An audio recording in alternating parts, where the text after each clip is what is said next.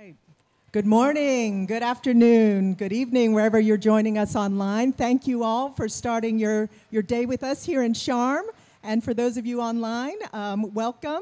I'm glad we're all gathered here for an exciting discussion this morning on playing for the planet, how we can harness digital learning and gaming for climate action. My name is Lana Wong, and I'm from Moderate the Panel, but I'm also the Director of Communications for the Education Commission. And actually, nearly 10 years ago, I helped to create the Connect for Climate platform at the World Bank. So I'm especially thrilled today that we have a dedicated climate education space here at COP27. And I really want to thank our friends and partners at Earth Day for really coordinating this critical effort, because it's about time. Education really needs to be part of the conversation, and that's also why we're gathered here today to figure out how can we harness the power of gaming for climate action. So fun fact, or not even fun fact, well, how many of you out there are gamers? Any takers? Hey, look at that, great. And I may take a guess that we may have a few parents of gamers.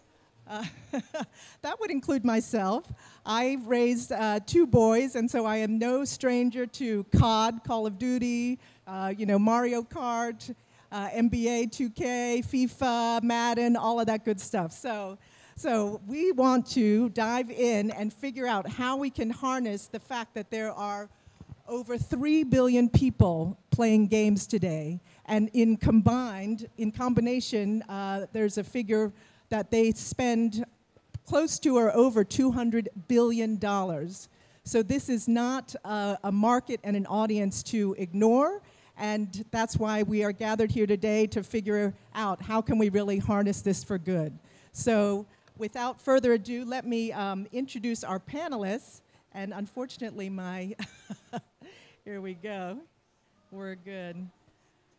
What's that? So we will start with brief presentations by each of our panelists, and then we will dive into a demonstration of the work, but I'll save that, and we will make sure also that we have time for Q&A before we close at 10:30. So let me just first introduce our panelists. So we have, first up is Dr. Juliette Rooney-Varga. She is a professor of the Climate Change Initiative at University of Massachusetts at Lowell. And her favorite game growing up was chess. So let me hand it on over to Juliette. And I think it's probably going to be, so I'm going to just, for this here. So it's great to be here, and I want to welcome everybody who's here and those of you joining online. I want to talk a little bit about how, as Lana was talking about, we can harness the power of games for good. Is this okay? Yeah, like this. Yeah, sorry about that. Okay, so again, thank you, and it's really a pleasure to be here. I feel very privileged to be here.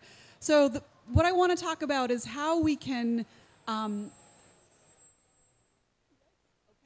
okay? Yeah, we're okay? All right. How we can leverage simulated experiences for real-world action.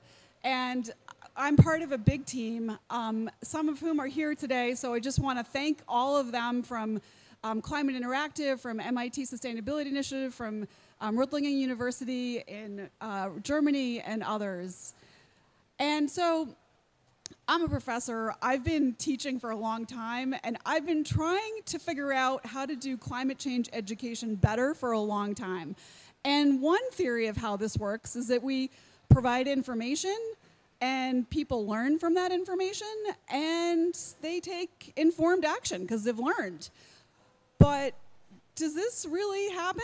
And I guess one question is, can education really catalyze climate action? Because that's why we're here today.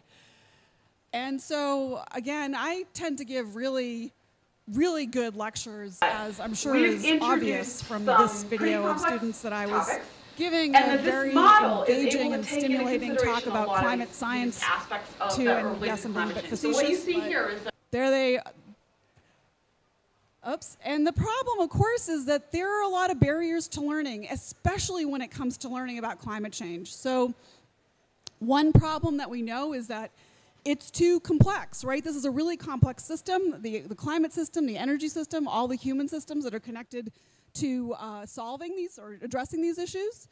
People come to this with prior misconceptions, and where I live in the United States especially, oftentimes climate change threatens people's worldview. Or their social group doesn't agree with solutions or the problem. And I'm seeing more and more in my classrooms especially, but with people all over, that there's also this sense that we can't do anything about it, that it's too late. And that kind of gives, that sense of giving up also leads to a lack of learning. So what if instead of giving those really engaging lectures, we played games? And those same students that were pretty bored when I was talking about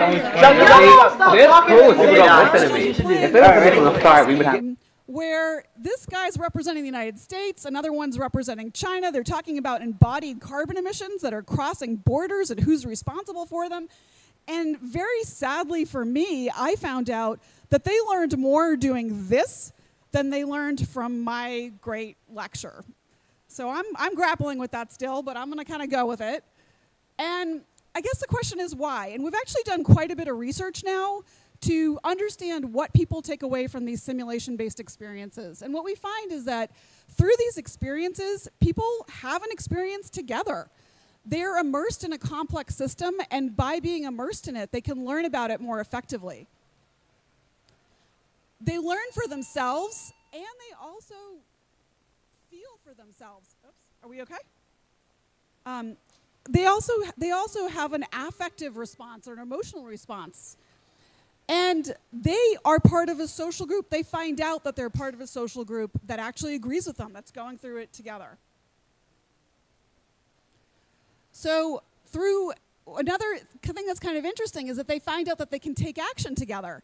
And yes, this is just simulated action, but our research shows that that experience of collective efficacy in a simulated environment actually creates a willingness to engage in collective action in the real world. So it can translate into real world action. So I just want to mention that this is not just for students. So the tools that we're working on are actually used by decision makers at the highest levels. So we've got John Kerry here, obviously special envoy for the United States on climate change, mayors and governors across the US and elsewhere. And I should mention too that we've at this point reached over 130 members of the United States Congress and governors, mayors, business leaders, including C-suite executives and leaders in the NGO space. People all over the world, in fact. And I will wrap up there. And actually, I think we're going to hold questions for now and pass it on. Great. Thank you, Juliet. So let me hand it over to our next esteemed speaker, Nidhi Upadhyay, who's the Deputy Director of Strategic Initiatives and Partnerships at the Atlantic Council's Adrienne Arsht Rockefeller Foundation Resilience Center. So just fun fact, growing up, or just more recently, Nidhi said she really loves playing the Stardew Valley Nintendo Switch farming game. Over to you, Nidhi. Thank you so much for that introduction. Good morning, everyone, and good day to everyone online.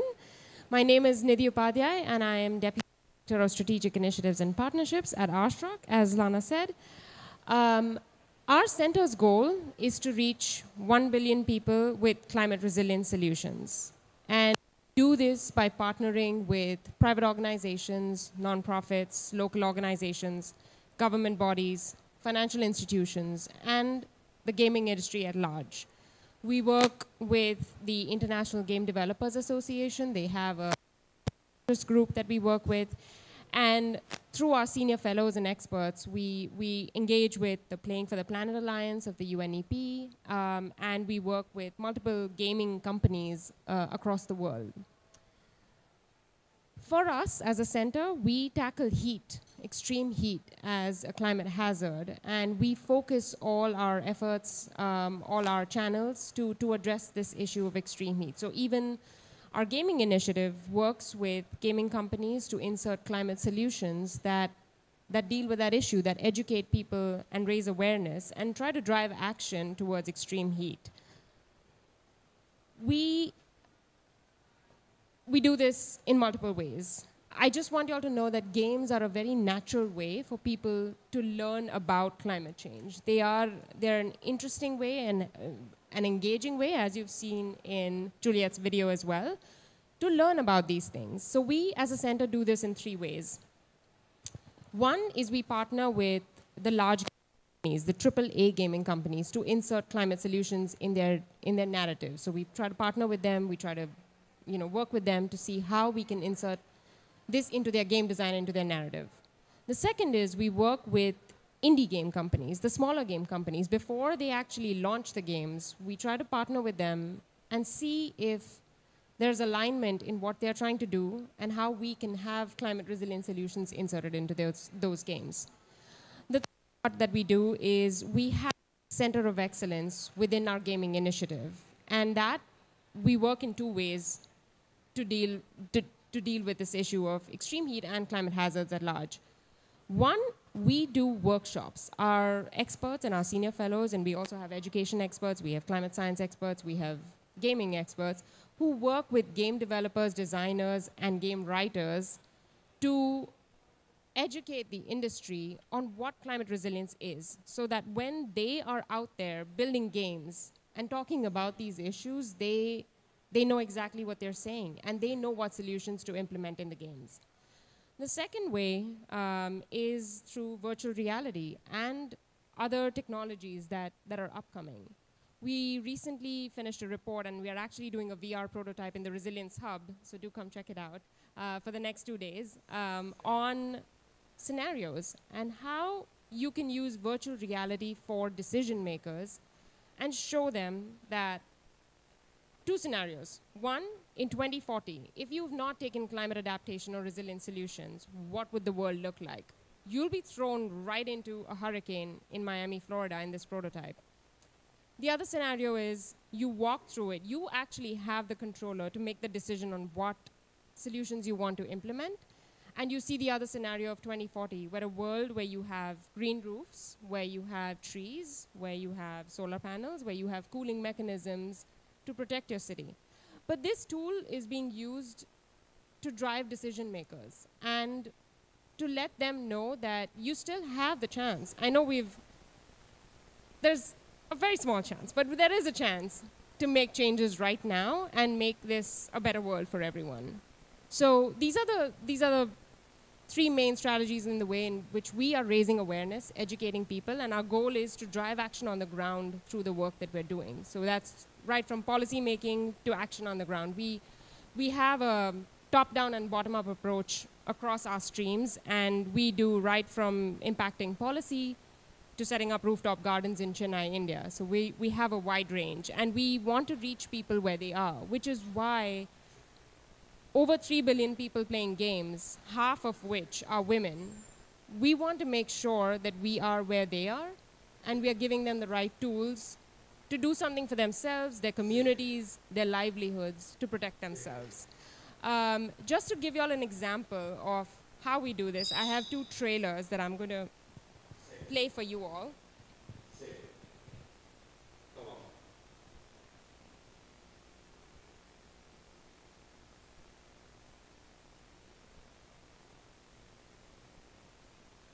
Can you help me with the trailers? Okay, great.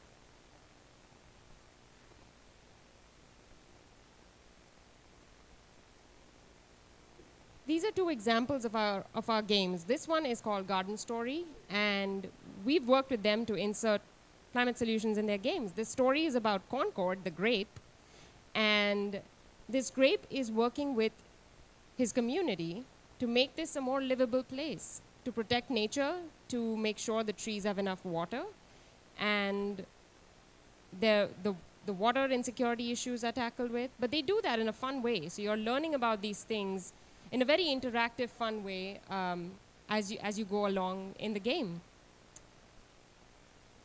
And then the next, if I can jump to the next video.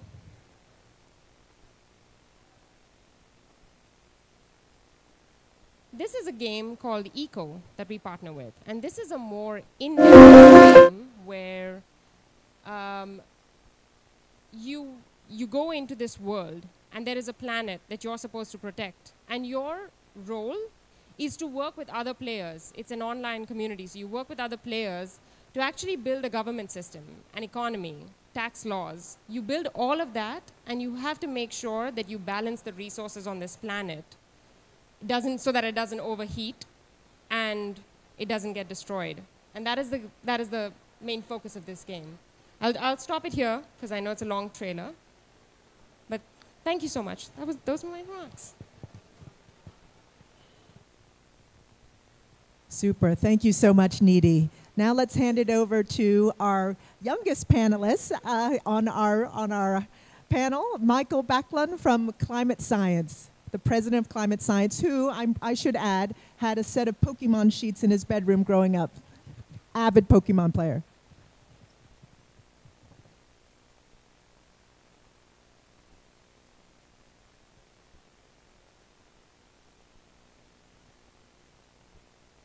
Last week, I met one of the most interesting people that I've met in my entire life. Now, he was somewhere across of AI scientist, economist, and ecologist. But we were talking about linguistics. Now, did you know that the word teach comes from the Greek word to put in, where the word educate comes from the word to pull out. I think that's a fundamental difference that many people forget, and educators forget when we talk about education. Now, as a self-identified idiot and as a person who spent most of his high school outside of it, I didn't always find my education the most engaging. I was always fascinated. I was always fascinated with concepts, abstract things. I love to analyze things, and I'm especially passionate about psychology. But my school system never supported me in that way. It always tried to give me things that I wasn't interested in, and eventually instead of helping me, it got in my way of getting the information that I want. I think most people are naturally curious. They are interested in learning, but sometimes our education system is built on maximizing the amount of knowledge rather than prioritizing people. So that's where games come in, right? And I'd like to pose a question. There's two options. You have a choice: to be bored or to be excited. The essence of life and games is adventure. You don't know where you're going to end up. And what we have done in climate science is, among other things, we prioritize the learner. We prioritize what happens naturally. We don't push things down people's throats that they don't want. So, among other things, what climate science tries to do is we try to make learning about climate change easy to understand and reliable at the same time through digital resources. And gamification is a very, very important part of that. We have courses, we have kids' books, we have YouTube videos, and among all, we recognize that people are visual creatures. We like to see things, and if you're like me, I'm very skeptical of a lot of things. I question everything. So when I see proof and when I see things, it's much easier for me to believe. And especially when it comes in a way that is quick for me to understand, and I don't have to spend too much time. I'm young, as we established here already. My attention span is not the best. So an example would be in climate science courses, which are used by people in 190 countries, and where we've managed to not only teach people about what climate change is, but after people complete it, they really know locally and everywhere what to mitigate, what to adapt. They understand that the energy crisis is the biggest one in climate change. They understand that the agricultural systems need to be reimagined. They understand that we don't only have to mitigate, but we also have to adapt. Really high-level stuff that most people in the world don't really know yet. And the way that we achieve this is that we write things in a way that normal people can understand it. And the second thing is we don't write too much before asking a question. So we interact with the learner. The learner gets to put their input, the learner gets to ask questions, and then we connect them also to real-life communities where learning is not something only that you have online. It's supposed to be something real. It's supposed to be practical in the end of the day. But with that said, I think it's a good time to skip to a video to give a short teaser of what climate science is trying to do. And when I'm showing this, I hope that you ask yourself, where would you rather get your climate education from? Would you rather it be through an engaging video, or would you rather it be on a social media post or a school book that has maybe one picture at best if they're generous?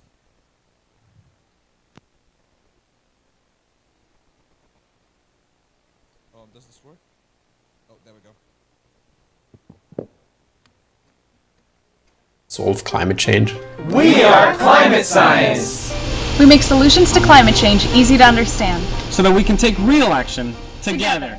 Since our humble beginnings as an Instagram account launched from a dorm room in late 2019, we've created resources enjoyed by hundreds of thousands of learners. We offer in-depth courses, short animated videos, global competitions, children's books, resources for schools, and a lot more.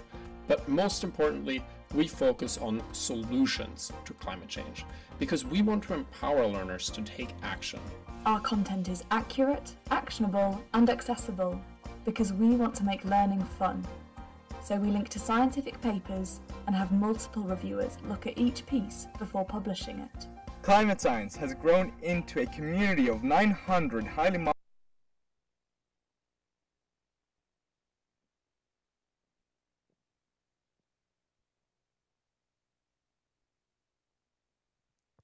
Thank you, Michael. And Michael, I think, is living testimony of why youth voice matters and why youth ingenuity and the kind of authenticity and youth perspectives need to be centered in this conversation, both in climate and in education. So, Michael, I wasn't trying to embarrass you and highlighting your youth. I actually wanted to say this is why you are here, because I think we should all be humbled by the profound and kind of genius things that you're doing. So bravo, bravo, bravo. And now if I can turn over to our final panelist, Tim Kelly, who is the Executive Director of Earth HQ, which is the media arm of the Global Commons Alliance, and he's also the co-founder of Planet 3. Over to you, Tim.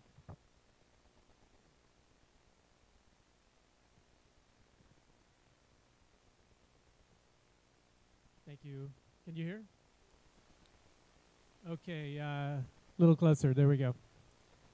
Thank you. Well, Planet 3 is a game-based platform to teach Earth and life science to middle school students. And Michael is right about one thing. We've been boring students to death when it comes to trying to convey science to them. Studies show that in kindergarten, science is the most interesting topic for most kids. By 8th grade, it's the least interesting topic. And that's a lot of that has to how to do with how we teach science. Especially in an age when we're facing a planetary emergency, we should have every student coming out of in middle school and high school become familiar with the climate crisis and with the science of how to maintain the life support systems of the planet. So what the Planet 3 is is create an ecosystem where students are avatar-based participants of the Planet 3 orbiter, and they're sent on missions. And really, we utilize adventure and exploration as a way to light the fire. Again, Michael mentioned education as trying to pull from people. There's also trying to educate people by filling a bucket full of knowledge is one way. The other is to light a fire of excitement and interest, and that's what we're trying to do with Planet 3, is provide a platform that really immerses students in real-world adventures and real-world data, and get them engaged in what the big solutions are to solving the planetary emergency, which is to some degree everybody's responsibility going forward. But I'll just give you a brief glimpse of what Planet 3 looks like and how it works. And I guess that's in my hands here. Let's see. Earth.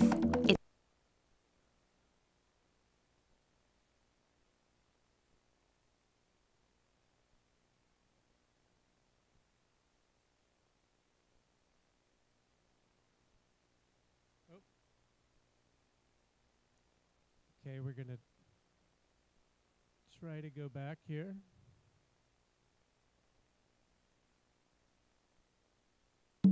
Earth. It's the only home we've got, and we need to protect it. That's why we've recruited you. But before you can protect Earth, you have to explore and understand it. You'll be based here on the Planet 3 orbiter. You'll begin each mission from your personal observation deck.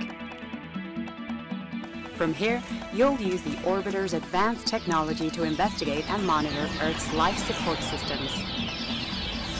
Largest living thing on the planet. Blue whale. Ha! Meet General Sherman, a giant sequoia that's as heavy as 10 blue whales. I'm predicting the hurricane is gonna make landfall here. And that's where I'm sending you. We're detecting abnormal seismic activity in Iceland. That might be the sign of an impending volcanic eruption. I'm sending you down to investigate. Your mission: conduct on-the-ground research, figure out if the volcano is going to blow, and save lives. Lots of people are depending on you.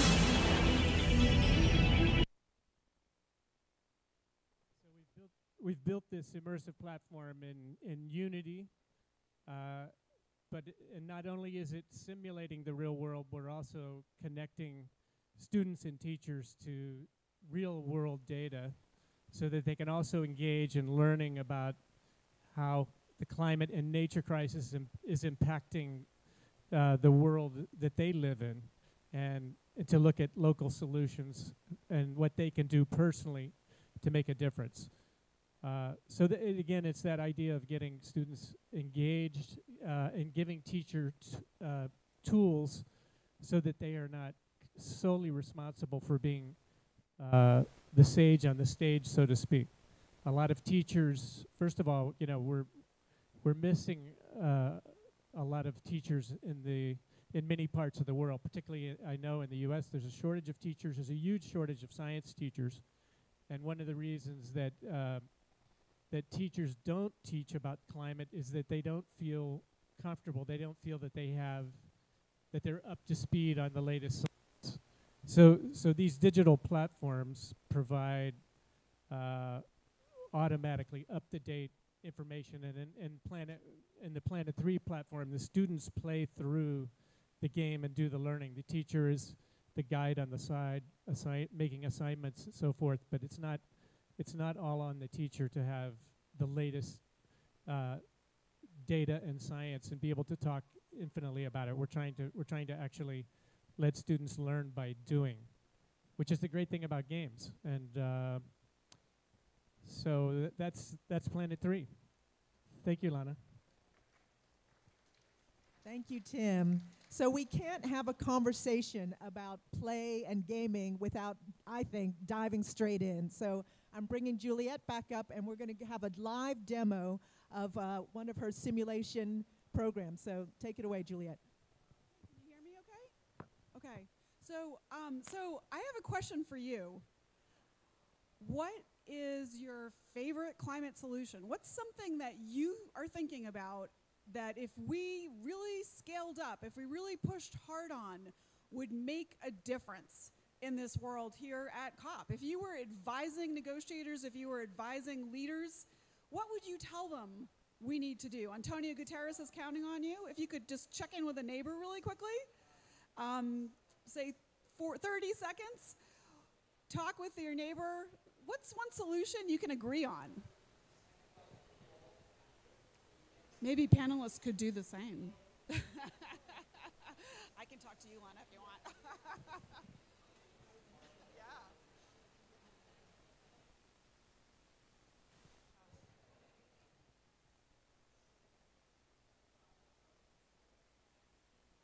How are we doing?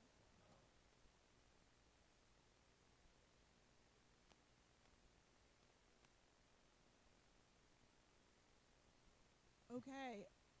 And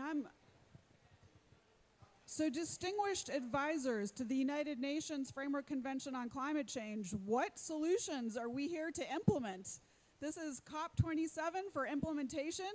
What should we do? And I'm going to just orient you for a second to a model here called En-ROADS.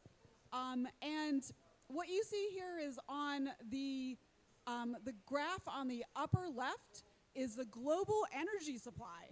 So you can see that we don't have a time turner. We have to deal with what we've already done in the past. So going from 2021, 2022 backwards, our observed data from the actual, from the real world, historically, what's happened. You can see that little tiny dip in use of energy from COVID, 2020, right? We all know when that happened. And then going out forward to the rest of the century, those are the decisions that you're here to make today, okay? That's what we're relying on. And so you can see, too, we've got in brown, coal, red is oil, in blue is natural gas, in green is renewables, solar, hydro, wind, geothermal, in pink is bioenergy, and the little line at the top in cyan is nuclear. So advisors to the United Nations, as you know, we've got then greenhouse gas emissions that result from all of those energy sources. And if we do nothing today, we expect to see an outcome of 3.6 degrees Celsius by the end of the century, an outcome that is devastating for our young people and people everywhere. So what are your solutions? What do you want to do? Yes. Let's go with one for now.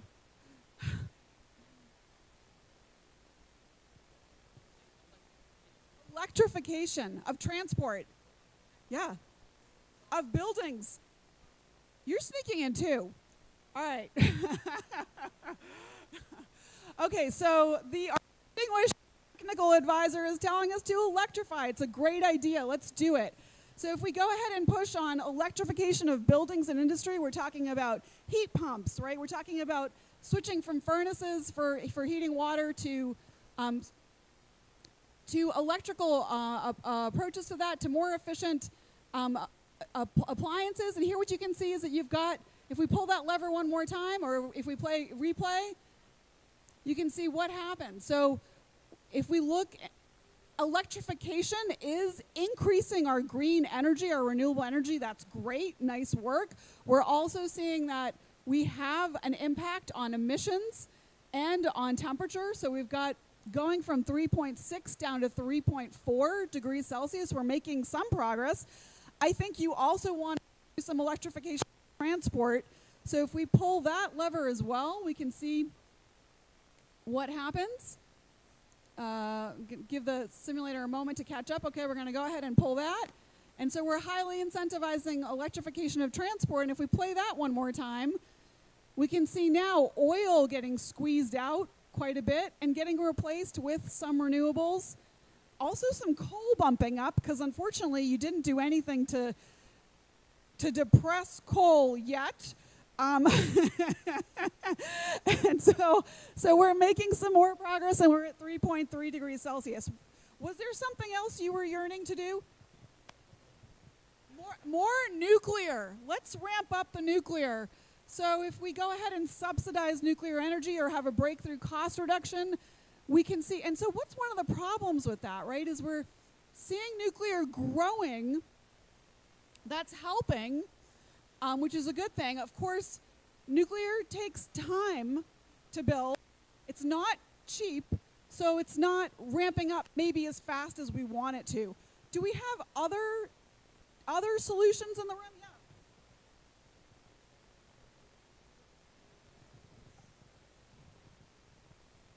Yeah. Large-scale reforestation. Large-scale reforestation or afforestation. So we're hearing a lot about this these days, and we're going to go ahead and pull the afforestation line. So we're planting trees and allowing areas to go back to being forests that were forests. And if we play that again, what we're seeing is it does help. You can see that we're getting some removals of carbon dioxide growing towards the later part of the century.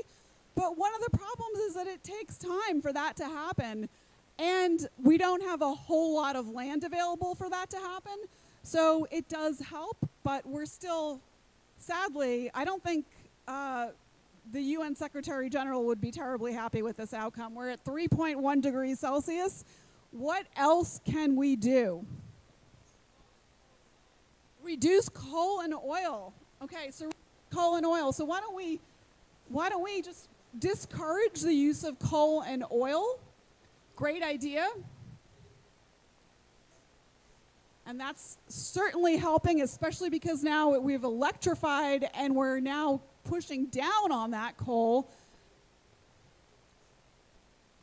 And let's go ahead and reduce oil as well. So we're also making a difference there. You're at 2.9 degrees. Is there anything else? Yeah. So when you just shifted coal and oil left, what got shifted up to replace it? Let's go take a look at that. Let's play that one more time and take a look and see what happened. Okay, so we're going to go ahead and play that. So let's go slowly so we can take a look and say, what do you see changing? Okay, so part of what's happening is that renewables are growing to take the place, even though nobody has put a price on carbon yet. But we've got a case where now you've got renewables growing, and oil can get squeezed out partly because you have electrified, which is great. I guess what the first thing I looked at after you shifted coal and oil was the slider for renewables. Yeah, so you want to subsidize renewables. No, I mean, so when you shift coal and oil, there isn't an automatic slider that goes right. So part of what's happening in the model is there's actually a market, I'm not sure if this is what you're referring to, but there's a market clearing mechanism that allows the market basically to choose the lights are always going to be on. We're not going to allow demand not to be met. But you have a situation where demand will be met with sources that are available and less expensive. If I can, when you shift coal and oil left, something has to replace it, and yet the renewable slider stayed unchanged. And so now, if you add more renewables, you've already added. That's what I'm trying to get at. Got it. So and so I think what you're saying is the slider hasn't changed because the slider reflects our decisions. Although what the model is allowing to do is it's taking into consideration the interactions between different policies. So what you see is that one policy has an effect on other policies. I know we need to wrap up, so I want to go ahead and is there maybe one more solution from the audience that we could, Eduardo? Hi, Juliet. I would suggest energy efficiency for the infrastructure. Okay, so we're going to pull hard on energy efficiency for buildings. We're insulating our homes. We're making our manufacturing processes more efficient. We're depressing energy demand. Could you go ahead and, yep. Okay, and so again, we're making progress, but we've still got a problem in that we haven't quite done enough to keep fossil fuels in the ground. Yep. The carbon price. Carbon price. Okay, let's go ahead and see what happens if we really pull hard on a carbon price. Okay. And you can see that that is going a long way. We are almost there. And of course, we're generating revenue. If maybe we could do one more thing, which is to reduce those short-lived gases, methane, and of course nitrous oxide is a pretty long-lived gas, but other non-CO2 gases. And I want to just take a moment to congratulate you and thank you for achieving a temperature outcome that's below 2 degrees Celsius by 2100. And maybe we can just take a moment to imagine what a future like that might look like. And I did want to ask for one more solution, which was something that we had talked about earlier, which is what? Education. Okay. And I think that kind of comes back to a question that maybe we all have for you, which is clearly, given all the craziness that we're seeing here at COP, many of the decisions that are being made, many of the solutions that are being pushed forward that may not actually get us there, it's clear that we still have a lot of work to do in the education space. It's not a slider on our model, but it is a slider that we all can push together.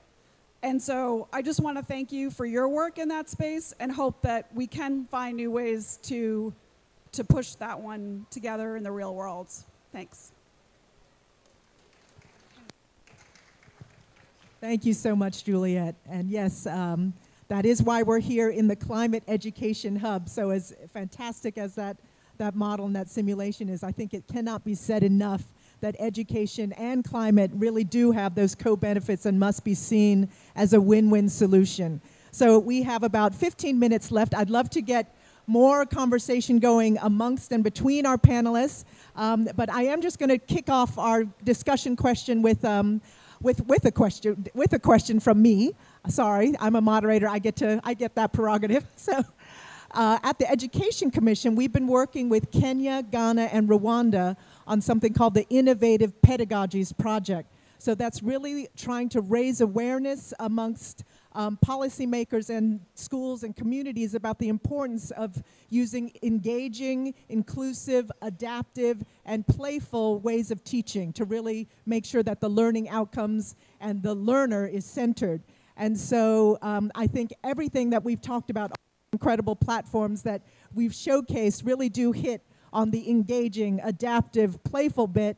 But I did want to just talk about the inclusion and equity issue and the digital divide, because here we are at Africa's COP, and sadly there are many schools that are struggling to even just have electricity, much less connectivity and devices. So I may just, if it's okay, just pass the mic down the line to see how you think the whole gaming industry and these game-based platforms can address that issue. Yeah, so thank you so much for raising that. That's such an important issue to raise. What I can say in terms of our own work is that we've done research to look at what the impact, the learning impact is, and also really importantly on how simulations and games affect learners' motivation, academic motivation, and identification with sort of green STEM careers. And what we find is that learners from disadvantaged communities in the United States especially, but also around the world, actually make the same or greater gains in terms of their learning outcomes using these approaches compared to conventional approaches. So I think it's a very promising way to go. Of course, if you don't have access to electricity, you need to take a different approach. But there are games, there are many tools available to do just that. So I think that's really an important point and something that we need to continue to look at. So we we work on the ground with communities. And the one thing that we fully understand is that you cannot win this without working with partners on the ground and local communities, local governments, local organizations who actually know the essence of the community. So taking COVID, for example, I think that really showed us that how deep the digital divide is, because kids did not have access to online learning, and it was hard to get them to school. It was harder for the teachers to actually do that. So I think a solution, if we can think of it in that way, is to partner with local organizations, companies that would want to work with communities and local governments to sort of drive the agenda on how do you give them access to internet, to computers, to devices, to electricity, and work on policies that deliver on that. To give you a quick example, so ECO, the game that I showed you, they've tried to work with teachers in schools in certain countries to have the teachers learn about the game so that they can teach the students. So if we work with companies and schools on the ground and get those schools equipped with these devices and with internet, they can still learn about it. So that, like you said, there are ways to go about it. And then I'd like to mention another partner we have, SEVA, which is a self-employed women's association in India. They work with women's self-help groups in India, and they use mobile phones to teach them about, for skills development and give them the right information they need to live a good life, to earn their livelihood. So I think there are solutions out there. It's a matter of scaling. So I think all of y'all that work with local partners, keep that push on, because they know the communities best to make this happen.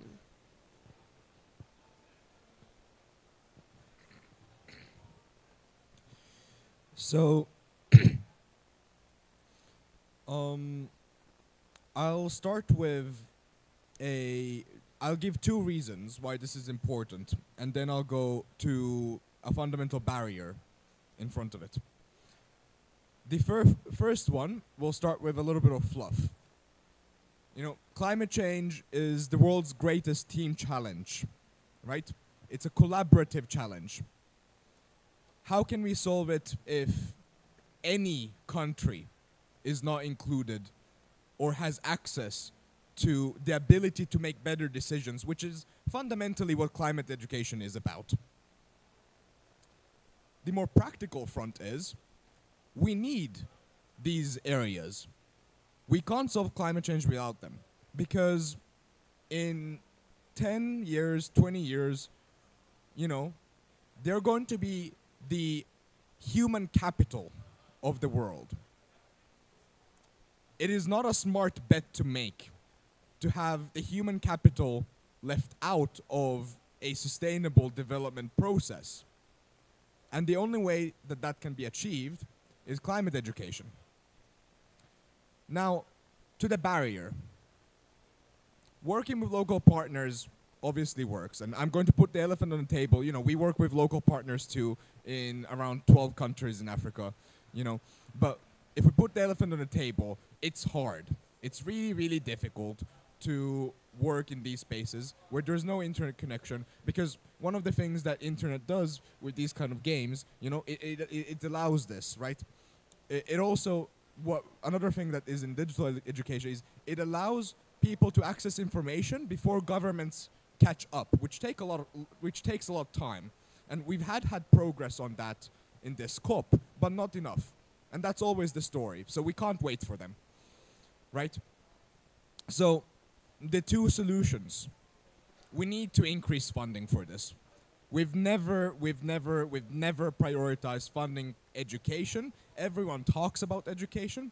Everyone wants other people to get educated, but don't want to get educated themselves, right? We knew about climate change a long time ago. We've never prioritized it. We should have done it a long time ago, but it's never too late. We need to start now, right? The second thing is, and I think, and this is a bit of, I suppose, of my point of view on this, rather than betting on the physical education and only going through that, I would rather bet on the internet revolution. I think the lack of access to internet is one of the greatest injustices and disadvantages in this century. And it's clear the world is going to that direction. So I am calling in every nonprofit, every organization, private sector company that works on internet access in Africa, in rural regions, in India, to collaborate and to work together with climate education organizations and education organizations in general. Organizations that provide hardware in these areas. Talk to us. Let's make it happen. Let's put climate education in there. We can help you scale. That way, we reach not only that we build a future that is much more equitable and has a lot more opportunity, but also we scale climate education significantly faster and cheaper. Thanks, Michael. We are going to be testing Planet 3 in schools in Botswana and Kenya this coming year in 2023. But the digital divide still exists, still a huge problem. It was improved somewhat, you know, not surprisingly, because of COVID. COVID really enforced, you know, billions of people to be connected online. And it did broaden it. But the challenge for game-based education products is you really need at least a smartphone. And because we're moving towards more of a handheld experience for Planet 3, and then working with schools that provide hardware. We're still, in many parts of the world, not going to be in a one-to-one basis in terms of hardware. Plus, there's still going to be issues with bandwidth. So there's no kind of putting a pretty face on this issue. It is continuing and will continue, but there are potential for breakthroughs, and obviously more investment in education and ability for broadband access around the world is going to continue to hopefully make progress through technological solutions and so forth. But I think it for us, what we're doing with Planet 3 is trying to make it really accessible to, you know, most schools, most teachers, and most students, and we think we can do that over the next 3 or 4 years.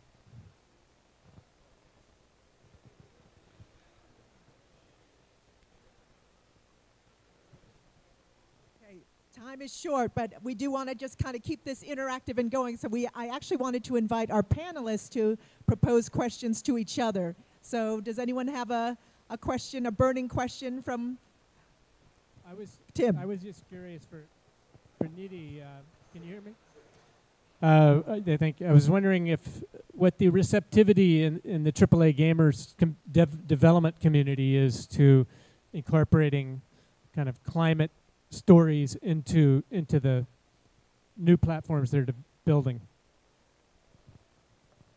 So we conducted a workshop at the Game Developers Conference in San Francisco earlier this year, and we also did one recently at the India Game Developers Conference, and we had people from AAA gaming companies attend the session, and they were so receptive to actually learning about climate resilience in what they're doing, because it's not surprising now that I'm in the ecosystem, but there are so many game developers and designers who are highly concerned about climate change, and they are experts in designing and developing these games, but having access to the knowledge that we can provide through these workshops, that's when it tends to be a younger community, right? The dev yes, community. It is a younger community for sure, but I would say that yes, it's the younger, early 30s, late 30s community that is really interested in this, and we have the National Game Developers Association. They have a climate special interest group that we work with, and there were members from that group that attended it as well. We've done online workshops with them, and there's always engagement and curiosity around how to do this, because they want to learn how to actually implement it, they can do the game designing. We don't tell them what to do there, but they just need to know about climate resilience. So there's definitely great reception on that. And is the proportion of male to female, is there a growing audience of female gamers? Yes, absolutely. Even now, it's different platforms in how, who's using what platform to play games, but almost 50% of gamers across the globe are women. So that exists, that is happening, and we're going to see more of that. We're going to see more of equality and equity there. That's exciting. Yeah, actually, I do have a question. I'll go to Juliet first. On the scenarios that you show, do you all conduct this with, certain focus groups or working groups? And what sort of reactions do you get when you actually go through this process? Because said our VR prototype is based on scenarios, and we get certain emotional responses like, oh my God, I fell into the water, and obviously this is different from that, but would love to hear of what sort of reactions you're getting from people on that. Sorry, that's a great question. Yeah, I think, so our research has shown that people gain a sense of urgency and also hope, empowerment, and agency through going through these simulation-based experiences. And I think most psychologists would say, like, of course, like, that's what matters the most. As a scientist and as a science educator, I have to admit that when we learned that they gain knowledge, but it's actually their gain in a sense of urgency that drives whether they take action, so their intent to take action, and also that drives their desire to learn more. And there is no statistically significant association between a gain in knowledge and a gain in intent to take action and a gain in a desire to learn more. So in other words, it's the feelings that drive what people do. And I think, again, most psychologists would have been like, yeah, duh. But as a science, as a professor who's like up there lecturing all the time, like, that's sort of like, oh, wait, I got to really change what I'm doing, because what we want is we want to have changes in emotion that are grounded in gains in knowledge, which is what we see with the simulations. But then we also need to give people space to have those feelings. And I think the other thing that I think is really different from our approach compared to, you hear a lot in the climate change communication community, at least I do, that, don't scare people, don't focus on fear, like don't, you need to focus on hope. And I totally agree with that. But I think that when you have a sense of urgency that's intrinsically generated, that's coming from a simulated experience, that's really different than telling somebody you should be afraid. And so it's right. It's kind of like outrage is the guardian of social justice. That's what we see.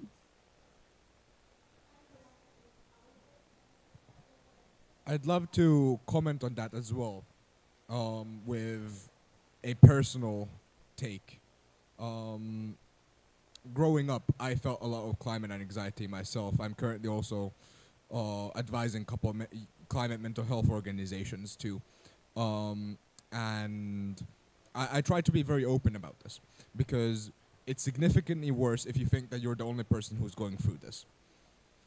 Nowadays, I don't feel this. I do have problems in other sides, but in climate, I'm pretty good. And I'm glad to say that. And education was the part that helped me cope with that.